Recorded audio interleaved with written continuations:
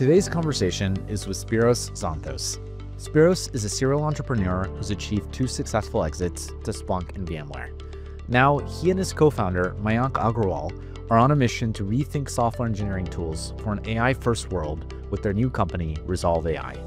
In our conversation, Spiro shares the status of productivity gains from AI in software engineering, how Resolve was born after realizing he spent 15 years in infrastructure and observability software just creating more work for humans, why customers have been quick to adopt Resolve's agents, and how he's been able to compete with places like Meta, OpenAI, and Anthropic for talent.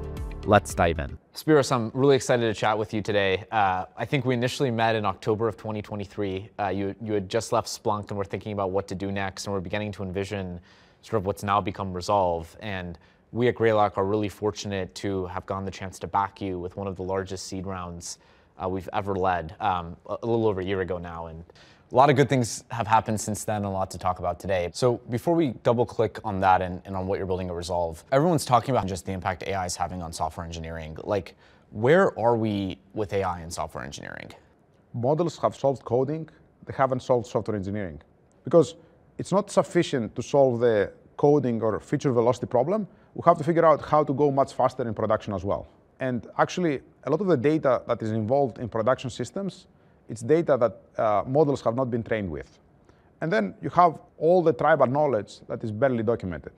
So to solve this problem, you need to build a lot more technology on top of the models. How hard is it to build AI to actually make production go faster? It's a very hard problem because, first of all, you're dealing with production systems where reliability is very, very important, right? You cannot make mistakes and you cannot make something worse. Second, you're trying to make oftentimes an agent to execute a production flow. For example, take an alert and give you the root cause, right? Or take an incident and figure out what caused it. It has to probably make tens, sometimes hundreds, maybe even thousands of tool calls, right? And there is also multi-agent orchestration, right? Because you probably have a different agent that understands code, a different agent that understands logs, and maybe a different agent that kind of runs in the background at all times to figure out tribal knowledge. And you have to combine all that information in real time in getting to an outcome. Yeah.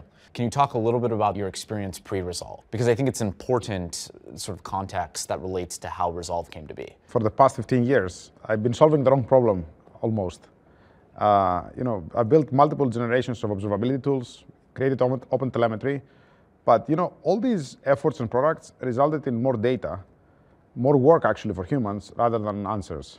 Also, when I was at Splunk, I was in charge of a large engineering team, and the vast majority of our time was spent in maintaining and troubleshooting our production system rather than building it.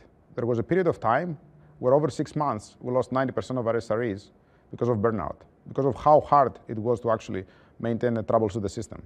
Our kind of thesis was that AI should be able to do this a lot better. Someone at the Resolve team sent me a gong call recently, and it was with a large public company CTO who had just seen the Resolve demo, and he said something like, the value he can get from Resolve is actually larger than from coding agents because it can actually replace swaths of work that his team is doing. Like, how does the Resolve agent work today? We built Resolve primarily as an AI site reliability engineer, a set of agents that can help you troubleshoot alerts and incidents. But what happened is, when you build this agentic system that can use human tools and can understand production all the way from code to backend databases and everything in between, you end up with this very powerful tool that is a lot faster. And so talk a little bit about what you're seeing in terms of customer uptake. We see very large enterprises that I didn't expect actually to be adopting AI in production, already using our product in production with great success. A lot of our customers now are vibe debugging using Resolve, which means they use it outside of incidents and alerts all the time.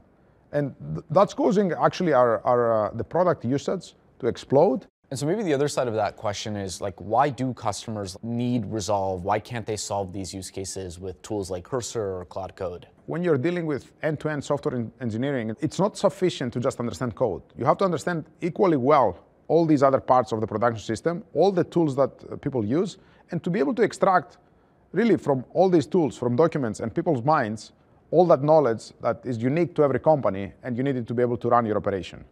It's a very different and much more complex problem, honestly. So it's a complex problem. You've had to build a pretty sophisticated engineering and AI team. So you often ask me to speak to candidates who are considering joining Resolve. And I'll tell you the classic call I've been getting on recently with researchers and AI engineers. Hey, I'm considering 4 companies, Meta, OpenAI, Anthropic, and Resolve. How are you convincing kind of these leading AI engineers to join Resolve versus one of the large labs? We're able to recruit some pretty amazing research engineers. Yeah. And I think the reason is, actually, some of these folks never worked in B2B and enterprise before, which is also very surprising. I think the reason is that for the first time, we see that in enterprise, in the medium term at least, we have an opportunity to replace huge amounts of work and actually completely change how software engineering is done. I would say the other reason is that if you go to a lab, if you're a top researcher and you go to a lab these days, you can have very interesting work and you have reasonable impact, but really your own effort sometimes won't make or break or won't change the outcome. If somebody joins Resolve or a company like Resolve, they can truly make or break the company almost. I would actually argue that what you're building at Resolve has become one of the 2 or 3 ubiquitous use cases for AI. So if you look forward now, what's in the future of sort of agentic production engineering? I think humans are going to start operating at a higher level of abstraction, and a lot of the work is going to be done by agents. And when that happens, I also think all the underlying infrastructure and tools work is going to change as well to be much more appropriate for agents. Yeah, absolutely. Spiros, thanks for joining us today. What a great discussion about Resolve, and we're just getting started. I'm so excited for what's ahead. Thank you so much for having me, and thanks for all the partnerships so far, Sam. It's been great working with you.